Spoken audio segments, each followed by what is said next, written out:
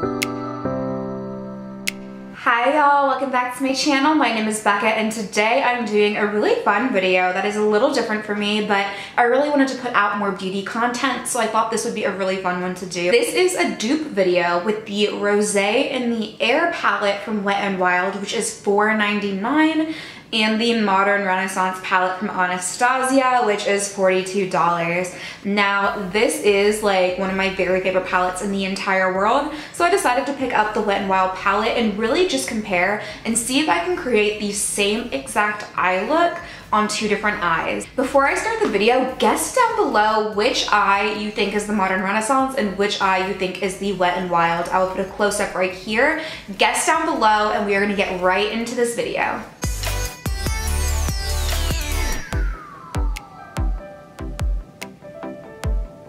Alright, so I am going to kind of work with both sides simultaneously so I don't forget a color or a step or anything like that, and this really can authentically tell you how much of a dupe the Wet n Wild palette will be for the Modern Renaissance palette. So I'm going to kind of zoom you guys in and work on both eyes at the same time. This is going to be the side that has the Wet n Wild palette on it. So I already have my eye primer on both eyes. I did the Urban Decay whatever the primer is called from Urban Decay that everyone uses anyway. I'm going to go in with this white shade right here. It's kind of like an off-white yellowy shade because there is one in the Modern Renaissance that looks a lot like it, but I'm just going to use this to kind of set this whole area and make sure that my colors are going to blend better. And then on the Modern Renaissance side, I'm going to use the color Tempera right here, and that is pretty much the most similar shade for a kind of off-white setting shade. These ones aren't exactly the same, but they're really not going to matter as much to the look, so it's alright.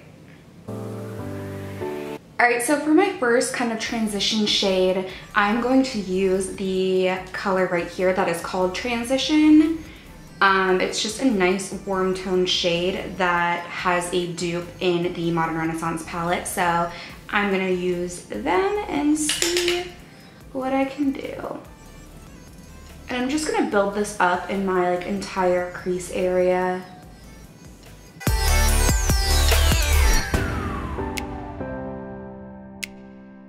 I'm going to use this color right here that is called Raw Sienna, and it is kind of the closest to this shade. Burnt Orange is similar as well, but Raw Sienna has a little more of the brown shade that this transition color has from the Wet n Wild palette. So these ones are the ones that are almost the exact same.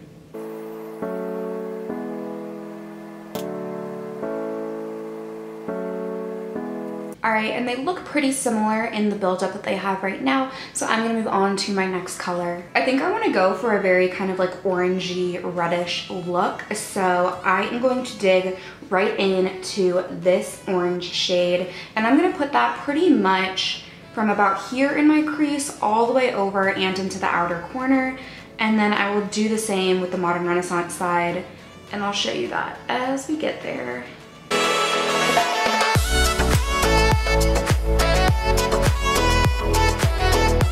Alright, so I cleaned off my brush. I am cleaning it off every single time when I use my brushes, just for the record, but I'm going to go into Real Gar right here from my Modern Renaissance palette. It is basically the exact same orange, so we're going to see if it performs the same as the Wet n Wild one. I'll definitely say I can notice right away there's more pigment in the Anastasia one.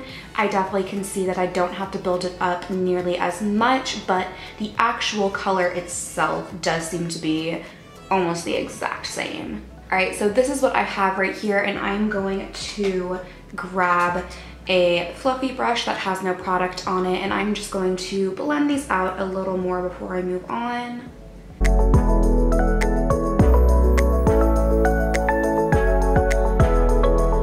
And so far, if you guys agree with me, it's looking like this is pretty much the exact same palette on both sides, which I think is kind of cool. So we are going to move on to the next color. All right, so after that, I'm going to dig into this red color right here in the Wet n Wild palette.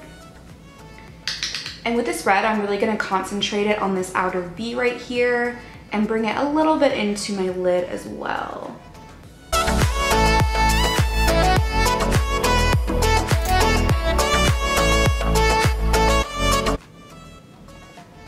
right, and then I'm going to go into the shade Red Ochre from the Modern Renaissance palette, and I'm going to put that on the Modern Renaissance side the same exact way.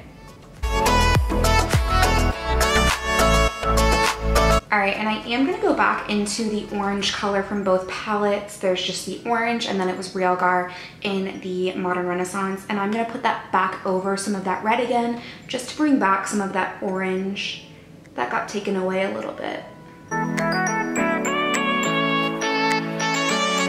Alright, and this is what we have so far.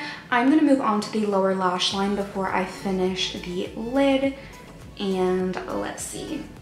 So on the lower lash line, I'm going to build up this transition color, followed by this orange color right here, on my Wet n Wild side, of course.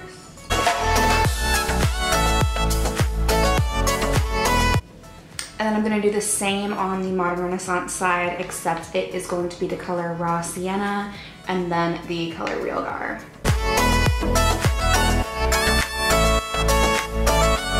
Alright, so we're going to move on and put the shimmer shade on. I don't think I'm going to do any type of like cut crease or anything like that today. I just want to put the shimmer onto both the inner corner and the first like half of the lid, and then I'll blend that out. So I'm going to use this champagne gold color in the Wet n Wild palette. I'm grabbing a pretty densely packed brush. I find that that works a lot better and a lot easier, and I'm going to spray it with my Mario Badescu Rosewater spray. And then I'm gonna go right into it and see what I can do.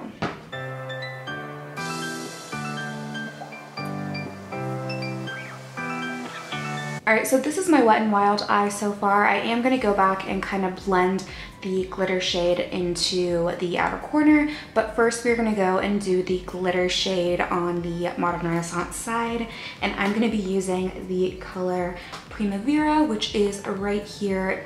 And I'm using another like densely packed brush. It is pretty much the exact same, just a different brand brush. And I'm gonna spray it just the same and see how these shimmer colors stack up against each other as well.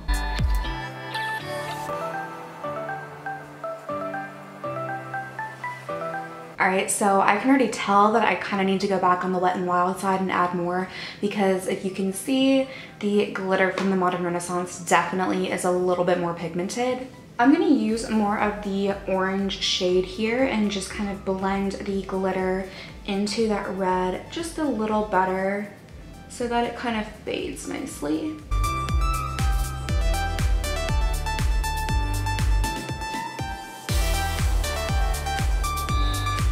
Alright, so I'm gonna go pop on some lashes as well as some eyeliner, and I will be right back to discuss the final look and really compare both eyes.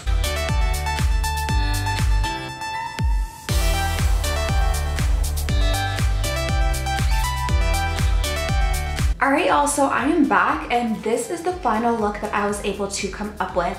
It definitely is a little more of a fall look than I was gonna go for when I started out, but I figured I got inspired, so I did what I did. It's fine. I definitely think that I came out with extremely similar looks. I don't think that anybody out in public would think that I used two different palettes by any means. I think that it looks literally like the same palette on both sides.